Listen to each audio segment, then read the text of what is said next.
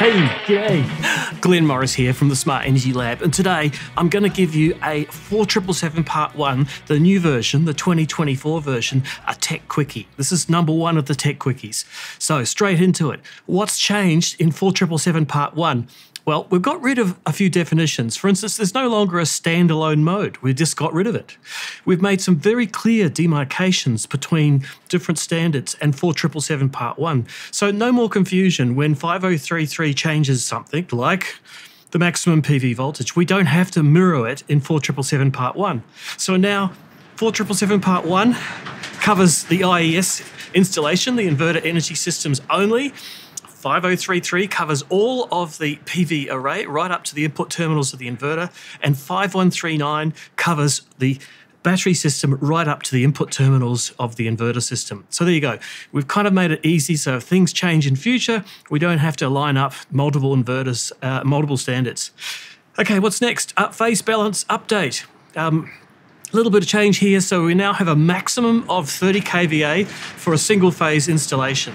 Now, of course, that's a maximum. It's the lesser of the grid supply capacity or overcurrent protection for that installation, of course, but 30 kVA max for single phase installations. Big news for those doing commercial industrial installations. Central protection is now called interface protection, and it's not required for systems under 200 kVA. Now, of course, this will come down to your application with your DNSP, and it's still up to them to approve it, but hopefully they'll follow suit, because after all, they were one of the authors of this standard.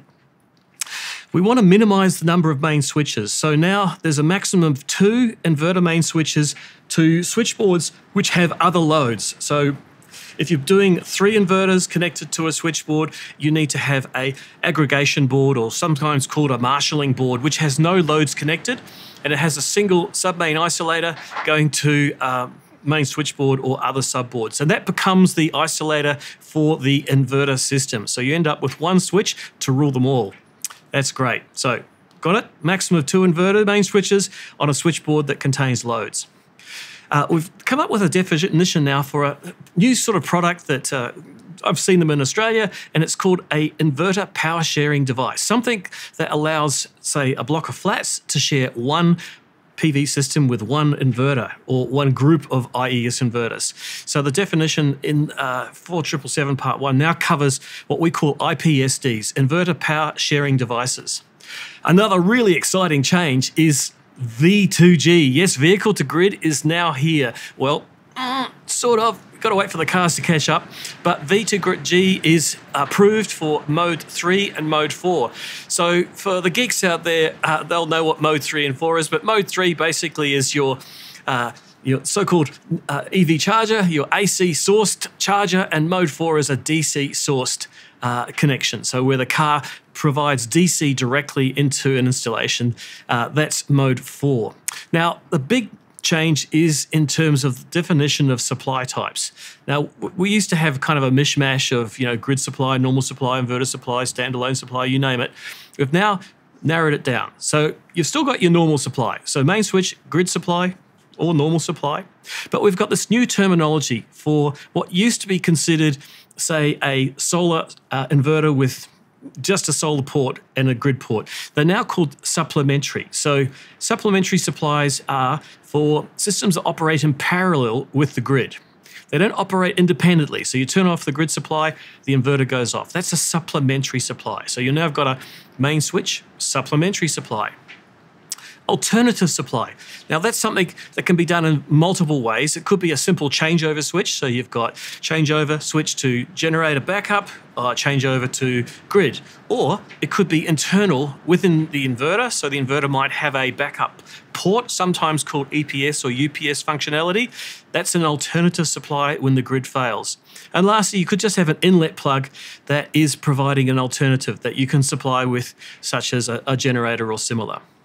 Now, it's important to remember that multi-mode inverters can function in both supplementary and alternative supply modes. So when they're connected to the grid and the grid fails, their supplementary input must turn off, but they may well have a secondary alternative supply output, which keeps some loads running. There you go. So that's alternative. Now we're up to independent. Now this is what we used to call standalone. Independent supply is for an inverter system that is capable of supplying an installation. It may be able to use the grid, but only as a charging source. So there's no export possible. And it needs to be compatible or tested to Appendix M of 4777 Part 2. And by the way, we've amended 4777 Part 2 so it aligns all the terminology with this standard, 4777 Part 1, so there's no mismatch in terminology.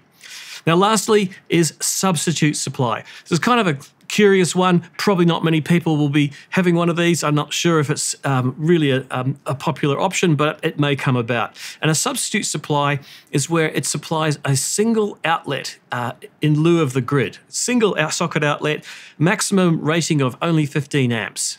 So this might be a bit similar to, say, Fronius's PV point, though you'd have to make sure that it complied with the definition of a substitute supply. So thanks for watching, and can I remind everyone, please check out the Smart Energy Council's Smart Installer program. Amazingly, thanks to the sponsors of that program, it's now free. That's right. So to become a Smart Energy Council Smart Installer, it's absolutely free, and unbelievably, it includes free access to 10 of the most important solar and battery standards. I mean, you're probably saving $2,000 just signing up for free. It gives you free access to face-to-face installer roadshow events, free online CPD training. Now, plug for Jeff Bragg. Jeff, he's doing a deep dive into 4777 Part 1, so way more than I'm telling you. And of course, you get quarterly access to their webinars and updates. So there you go. Don't forget to sign up for the Smart Energy Council's Smart Installer program. Thanks for watching Tech Quickie #1 on 4777 Part 1 2024. Check it.